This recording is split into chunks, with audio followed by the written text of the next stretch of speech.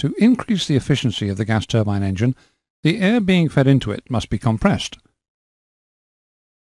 before it has fuel added to it, and it's burnt in the combustion chambers, and it's subsequently expanded in the turbines. There are two types of compressor being used in engines presently available.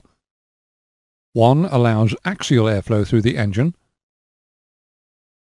while the other creates centrifugal flow through the engine. In each case, the compressors are driven by a turbine, which is coupled to the compressor by a shaft.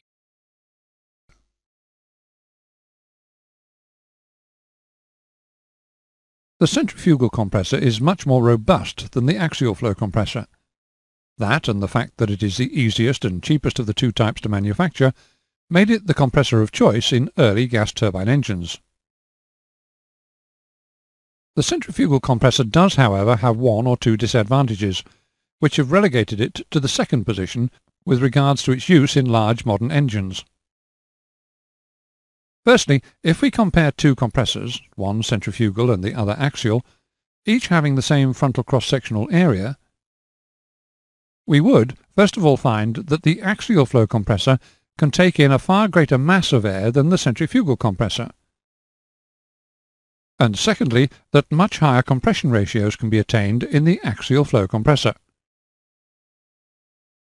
Since the amount of thrust generated by a gas turbine engine depends partly upon the mass of air flowing through it, it can be demonstrated that when comparing two engines, each having the same frontal cross-sectional area, the engine which has an axial flow compressor will generate more thrust than the engine with a centrifugal flow compressor.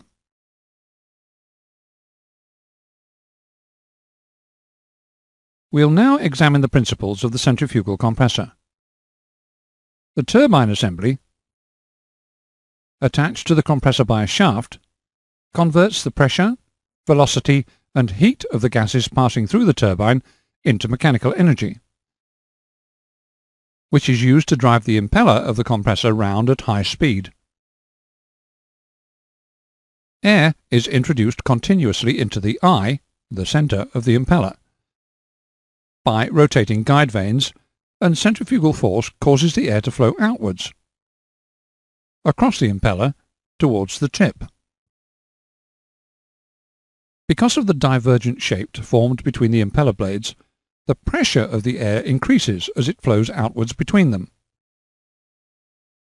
And, because the turbine is adding mechanical energy into the equation, the air's velocity also increases. The air leaves the tip of the impeller and passes into the diffuser section. The diffuser section is a system of stationary divergent ducts. The ducts are designed to convert the kinetic energy of the airstream, its velocity, into potential energy, pressure. As you can see from the graph, in practice approximately 50% of the pressure rise across the compressor occurs in the impeller, and the other 50% in the diffuser section. The compression ratio of a very efficient single-stage centrifugal compressor would be in the region of 4:1. This means that the outlet pressure of the compressor would be 4 times greater than its inlet pressure. To attain greater engine compression ratios using centrifugal compressors, 2 of them would have to be used in series with each other. In practice, it's not been found feasible to use more than 2 centrifugal compressor stages together. Excessive impeller tip speeds and extreme centrifugal loading prohibit efficient operation of a third stage. As a result of this, engine compression ratios of much greater than 12:1 are not considered possible using centrifugal compressors.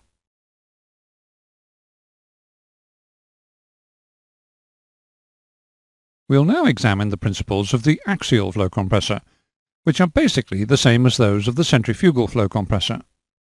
The axial flow compressor converts the velocity of the airstream, its kinetic energy, into potential energy or pressure. The means which it uses to achieve this conversion are, however, different to those used in the centrifugal compressor. The axial flow compressor, an example of which is shown here, consists of a number of stages. A stage embodies one row of rotor blades of airfoil section which are fastened to a disc, followed by one row of stator vanes also of airfoil section. The stator vanes are fastened to the compressor outer casing. The spaces between the rotor blades and the stator vanes form divergent passages. A number of discs, the number equates to the number of stages, are fastened together to form an integral rotor drum, which is driven by a turbine. In the rotor blades, which are turned continuously at high speed by the turbine, mechanical energy is added and converted into both kinetic, velocity energy, and potential, pressure energy. Within the stator vanes, the air pressure is increased by the conversion of the kinetic energy into pressure energy. Essentially then, the rotor stages of an axial flow compressor can be seen as doing the same job as the impeller in a centrifugal compressor, while the stator stages of an axial flow compressor can be compared to the diffuser in a centrifugal compressor. The pressure rise across each stage is only quite small, the ratio being about 1.1 or 1.2 to 1. This means that in the first stage, the pressure might only increase by about 3 pounds per square inch. As a consequence of this, in order to achieve the compression ratios demanded by more powerful engines, many rotor stages may be fitted on one shaft, which is driven by its own turbine, as shown here. Assuming that the pressure ratio for each of these 10 stages was 1.2 to 1, the output pressure for this compressor would be in the region of 91 pounds per square inch. This arrangement, where a number of compressor rotor stages on a single shaft are driven by a turbine, is termed a spool. In larger, more modern engines, compressors may consist of up to 3 spools. So effective is this method of compression that in an engine like the Rolls-Royce Trent, compression ratios in excess of 35 to 1 can be attained. In this engine, the pressure rise over the last stage may be greater than 80 pounds per square inch. The high pressures generated can result in compressor outlet temperatures of up to 600 degrees Celsius. Although we have only shown engines which have just centrifugal or axial flow compressors, some lower powered engines do use a combination of centrifugal and axial compressors.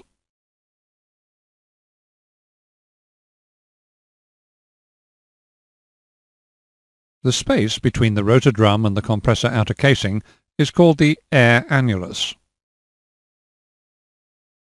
To maintain the axial velocity of the air reasonably constant as it passes through the compressor, as it's being compressed into a smaller and smaller volume and its density is being increased, the size of the air annulus must be reduced. This gradual convergence of the annulus is achieved by either tapering the compressor outer casing or the rotor drum, or, in some cases, a combination of both is used.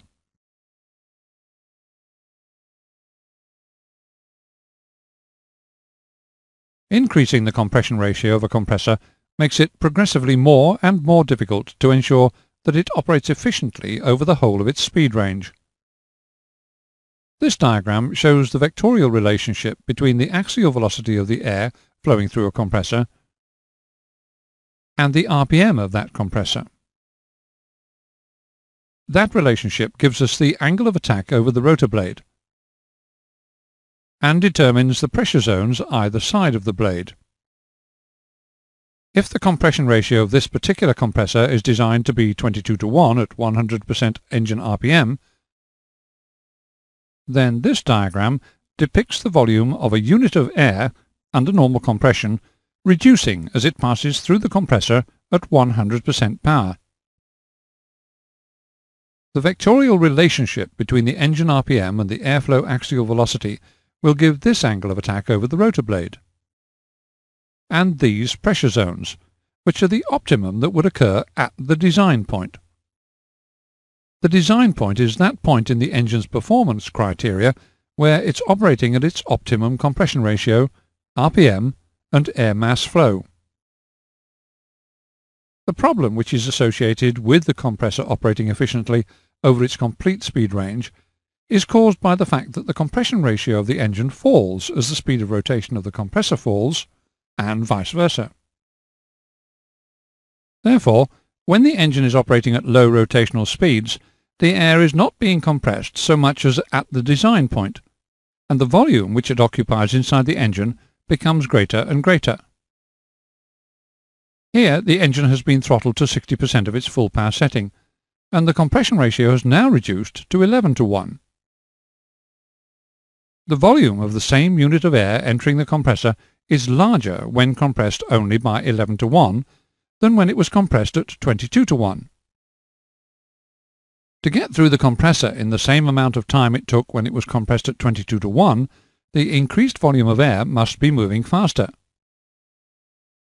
The changed relationship between the increased airflow axial velocity and the reduced RPM will give a low angle of attack over the rotor blade, which will reduce the size of the pressure zones as shown here. If, on the other hand, the engine is allowed to rotate faster than its design maximum, then its compression ratio will increase accordingly. In this case, the engine is operating at 105% of its optimum figure, and the compression ratio has increased to 24:1. The volume of the one unit of air entering the compressor will reduce further than it would at 100% RPM, because the compression ratio is now 24:1. To get through the compressor in the same amount of time it took when it was compressed at a 22:1 ratio, the decreased volume of air will be moving slower. Once again, the changed relationship between the airflow axial velocity and the RPM will change the angle of attack. But this time, with decreased airflow velocity and an increased RPM, it will generate a high angle of attack over the rotor blade. The reduction in axial velocity happens throughout the compressor. The reduction in axial velocity can reach a point where turbulent airflow and a phenomenon called stall may occur. Stall is a partial breakdown of the airflow through the engine, and is a progressive condition, which, if it's not checked, may produce an event called surge. Surge is a total breakdown of the airflow through the engine, which can, in the worst case, cause the airflow through the engine to instantaneously reverse its direction of flow.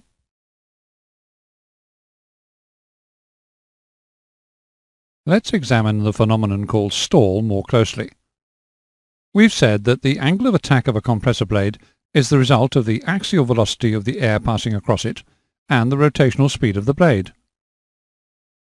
We said that the forces of the air's axial velocity and the engine RPM combine to form a vector, which allows us to find the actual angle of attack of the airflow over the blade. So, a compressor stall can be caused by an imbalance between the rotational speed of the blade and the axial velocity of the air passing across it, which can occur for various reasons, some of which we'll now examine. Use the buttons to increase or decrease the engine RPM and see the effect that has on the blade angle of attack.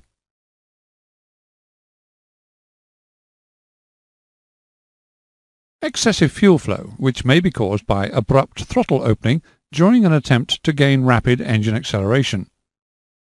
The back pressure generated in the combustion chamber may rise to the extent that it will cause a reduction in the axial velocity of the air passing through the compressor. Engine operation either above or below the engine design RPM parameters. Engine overspeed or underspeed will increase or decrease the rotational speed of the compressor blades.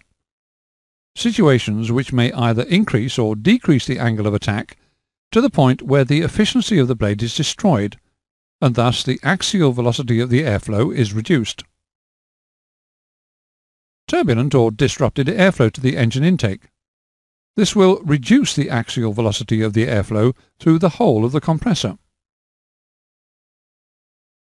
Contaminated or damaged compressor components, rotor blades or stator vanes, which will reduce the efficiency of the compressor as a whole. This will cause an increase in the axial velocity of the airflow through the compressor because of the decreased compression ratio. A contaminated or damaged turbine will not be capable of generating the power required to drive the compressor at the correct speed. This will make the compressor incapable of generating a sufficiently high compression ratio, which in turn will mean that the axial velocity through the compressor will increase. Excessively lean fuel-air mixture, which could be caused by abrupt throttle retardation. This will cause the axial velocity of the airflow through the compressor to be increased by the decreasing combustion chamber back pressure. Any of the conditions just mentioned can cause a compressor stall to commence, and as soon as it does, there is a partial breakdown of airflow through the engine. The indications of compressor stall can be any or all of the following: fluctuations in the engine RPM, an increase in the vibration level of the engine, which can generate noise, which may become audible in the cockpit, depending on whether the engines are wing-mounted or rear fuselage-mounted, and an increase in the exhaust gas temperature, otherwise known as EGT. This latter effect, the increase in exhaust gas temperature, is caused by the fact that there is less air going to the combustion chambers. Hence, there is less air to cool the products of combustion, the exhaust gases. Remember that compressor stall is a progressive phenomenon. It could, in theory, initially occur at just one blade, subsequently worsening to encompass the whole of one stage, and then, if nothing is done to prevent it, it can affect the whole engine.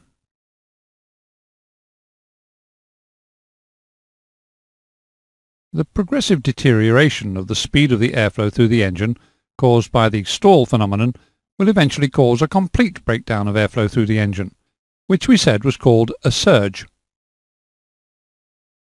In severe cases, a surge could cause an instantaneous reversal of the airflow through the engine, with air being expelled through the engine intake with a loud bang. If surge does occur, the throttle of the affected engine must be closed slowly, and the cause investigated. Surge is most commonly caused by either fuel system malfunction or engine control mishandling. In extreme cases, a surge can inflict such large bending stresses on the compressor rotor blades that they contact the stator blades, with potentially catastrophic results.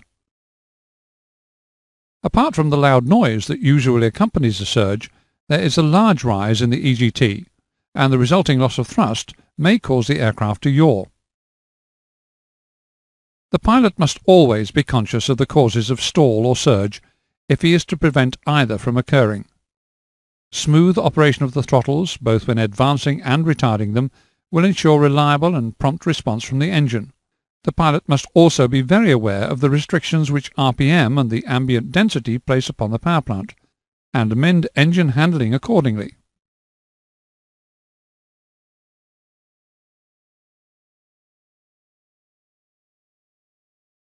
Operation of the engine outside the optimum RPM and axial velocity range is inevitable. Although design criteria are, after all, aimed at producing the greatest engine efficiency near maximum RPM, engine operation at power settings below that point has to occur if we are to be able to throttle the engine back from full power. So, engine operation below the maximum power level means that we are committed to altering the rotational speed of the compressor, and also the axial velocity of the air as it passes through the engine. Unfortunately, by doing either of these, we are encouraging the onset of stall and surge. Systems that ensure that surge and stall do not happen have to be fitted to the engine. Here are some of those systems. Variable inlet guide vanes, or VIGVs. Variable stator vanes. Compressor bleeds. Multi-spool compressors.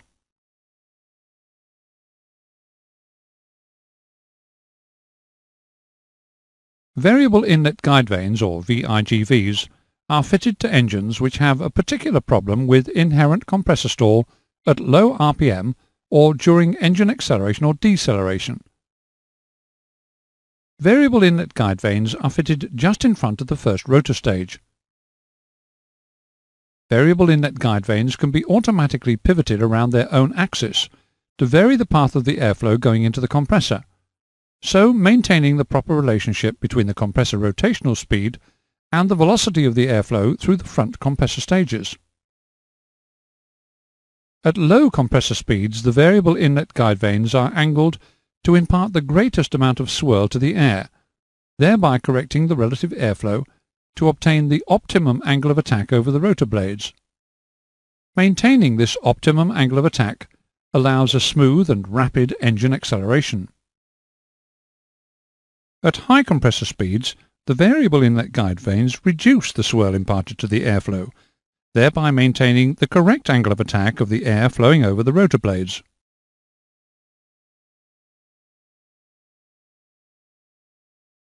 After the first rotor stage has been successfully negotiated, the airflow may still have problems further down the compressor, when the engine is operating at other than its optimum conditions.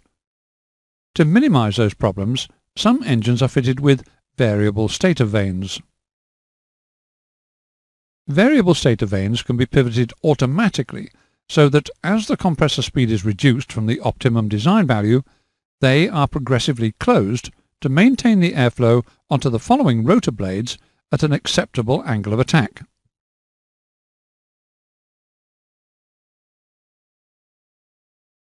In some engines at low compressor RPM, the relationship between RPM and airflow axial velocity may not be maintained to give the rotor blades the optimum angle of attack, unless some of the excess volume of air is allowed to escape from the intermediate stages of the compressor. If a compressor bleed valve, like the one shown here, is fitted to the compressor casing at a position adjacent to the intermediate stages of the compressor, it can be opened at low RPM and during engine acceleration to allow some of the excess volume of air to escape. This will have the effect of bringing the axial velocity of the air in the earlier stages of the compressor closer to the optimum value, and also of reducing the choking effect in the rear of the compressor. This diagram shows a pneumatically operated compressor bleed fitted to the intermediate compressor section of a bypass engine. When the engine is operating at reasonably high power settings, the high pressure or HP compressor output will be high enough to lift the diaphragm in the actuator valve, allowing high pressure air to maintain the bleed valve closed. Conversely, when engine RPM drops, the high pressure compressor output pressure also drops. Eventually, the drop in pressure will allow the actuator valve diaphragm to fall, and its attached valve to close off the supply of HP air to the bleed valve. Consequently, with its supply of HP air cut off, the bleed valve opens, allowing a reduction in the volume of air through the compressor, which would otherwise tend to choke the flow of air through the engine. This combination of optimum airflow velocity and reduced choking will ensure that compressor stall is less likely to occur during the time the bleeds are open, but there are disadvantages to the use of the system. Opening any compressor bleed, whether it's a bleed used as a stall preventative measure or alternatively a bleed used to supply air for aircraft services, decreases the mass airflow through the engine. A decrease in mass airflow through the engine will cause a drop in thrust for a given throttle position, which raises the engine's specific fuel consumption, or SFC. A decrease in mass airflow also raises the engine's exhaust gas temperature, because the amount of cooling air available in the combustion chambers will have decreased.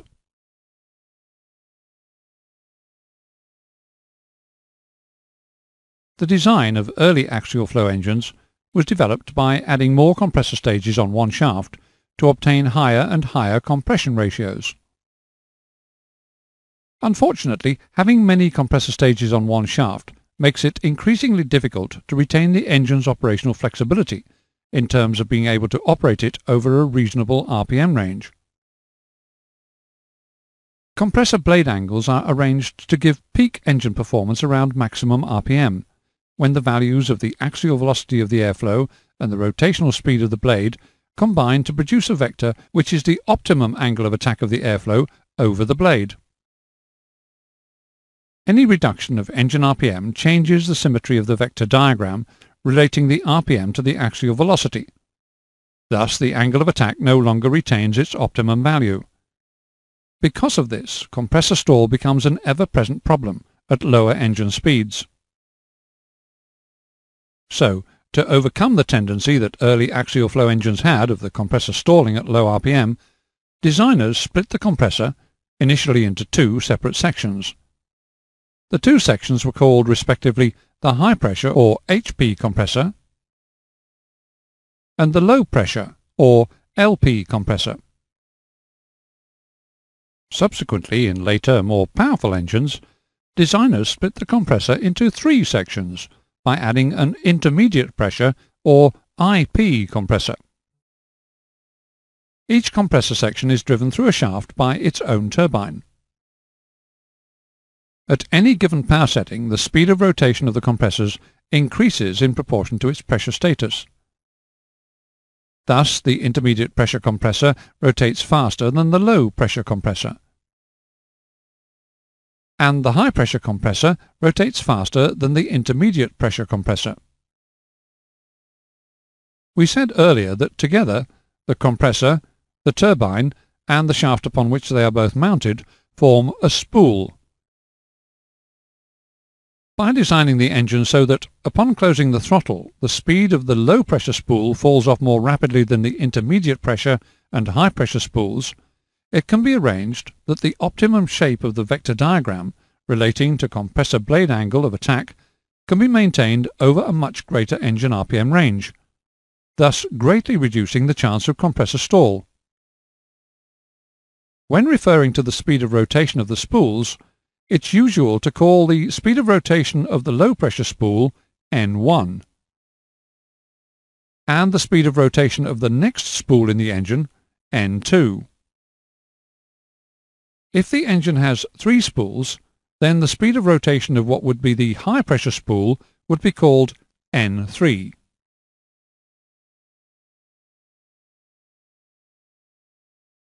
During the development stage of an engine, or more specifically the engine's compressor, a graph will be plotted using data which includes the maximum compression ratio and maximum air mass flow that the engine is capable of sustaining at a particular RPM. A line is drawn which connects points on the graph which equate to the maximum compression ratio and maximum air mass flow at a number of different RPMs. This line is called the surge-stall line. Engine operation at compression ratios or mass airflow values above this line will promote compressor stall and surge. A line is also drawn connecting points on the graph where the engine is operating at RPMs where the compression ratio and the air mass are proportionally matched. This is called the normal operating line. There is a zone between the stall surge line and the normal operating line which is called the stall margin zone. This zone allows for the compressor efficiency reducing throughout its working life and the inevitable fluctuations which occur in the atmosphere and in the engine fuel system management. Every compressor has an optimum operating point on the normal operating line which represents just one particular compression ratio, compressor speed, and air mass flow. The optimum point is called the design point. Ideally, the design point occurs on the graph where the engine will spend most of its service life, that is, at cruising speed at altitude. An engine operating at compression ratios, mass airflows, and RPMs that fall below the normal operating line will be operating below its normal efficiency. For instance, throughout its service life, the compressor efficiency will, for various reasons, including minor blade deterioration and contamination, become lower and lower. This will cause the surge stall line to move closer to the normal operating line, reducing the size of the stall margin zone, and thus reducing the tolerance which was initially allowed for those inevitable fluctuations in the weather and fuel system management.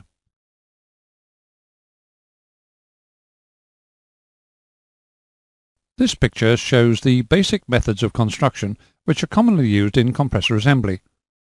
The rotor shaft is supported in bearings and is coupled to the turbine shaft in a manner that will allow minor variations in alignment to be catered for.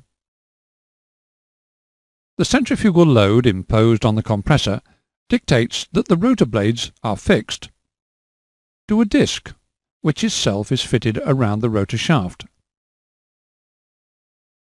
The types of rotor blade fixing methods vary, the most common being that where the root of the blade is shaped to form a dovetail joint and secured to the disc by a pin or locking tab. This picture shows dovetail fixing of the blades in the complete disc, with one loose blade in the foreground which utilizes the fir tree type of fixture. The dovetail method of fixing does not ensure that the blade is held immovable in the disc. In fact, the blades are quite loose until firmly seated by centrifugal force during engine operation. Thus, when the engine is windmilling on the ground, the blades rattle loosely and make a sound which is similar to the noise a bag of nails makes when it's being shaken. It's become more and more difficult on smaller engines to design a practical compressor blade fixing method and, at the same time, maintain minimum rotor disc weight.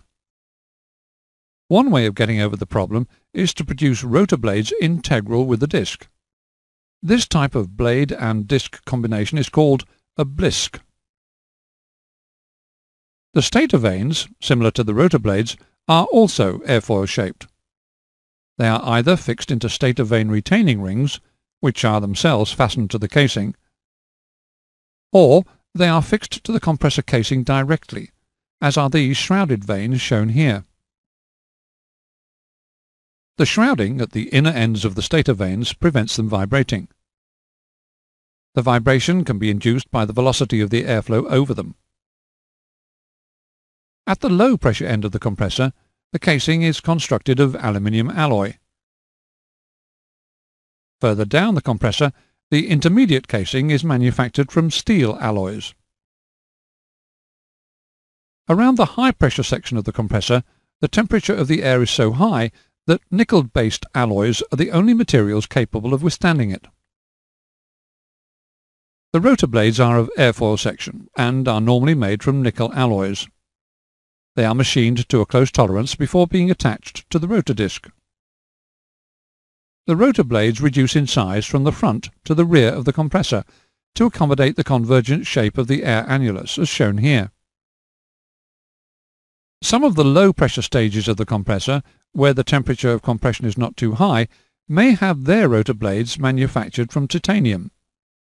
Indeed, as higher temperature titanium alloys are produced, these alloys are progressively displacing the use of nickel alloys in the rotor blades at the high-pressure end of the compressor.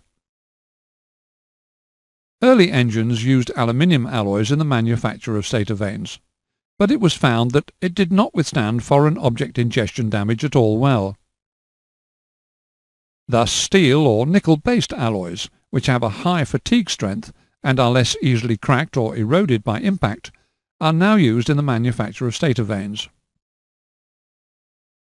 Titanium is occasionally used in some engines for the manufacture of the vanes in the early stages of the compressor, but it is not suitable for the production of the smaller vanes further into the engine, where the high temperatures of compression can adversely affect it. Another problem which may occur is that of blade rub, where the rotor blades come into contact with the compressor casing. If blade rub becomes excessive, which might occur through mechanical failure, sufficient heat from friction would then be generated to ignite the titanium. This would, at best, require expensive repairs, or at worst, cause an airworthiness hazard.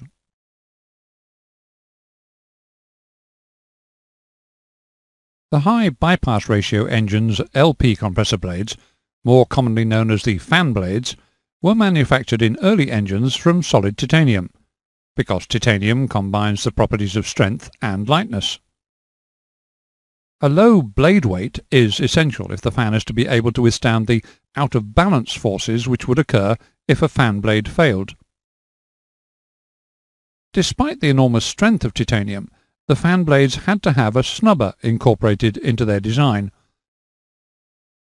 A snubber is a support fitted at mid-span which prevents aerodynamic instability. Unfortunately, it also adds weight, and particularly when two of them are required, as shown in this picture, they interfere with the supersonic flow characteristics of the air at the extremities of the blade. Experiments with new materials, particularly carbon fibre, were carried out, but its flexibility greatly reduced its effectiveness, and its use has largely been discontinued. The greatest advancement has been achieved by fabricating the blade from a honeycomb core sandwiched between two outer skins of titanium, as is shown here. This method of manufacture gives the fan blade added strength with less weight, enabling the introduction of the wide chord fan blade, which is portrayed here. The stability of the blade is ensured as a result of its wider chord, and therefore the snubber is no longer necessary.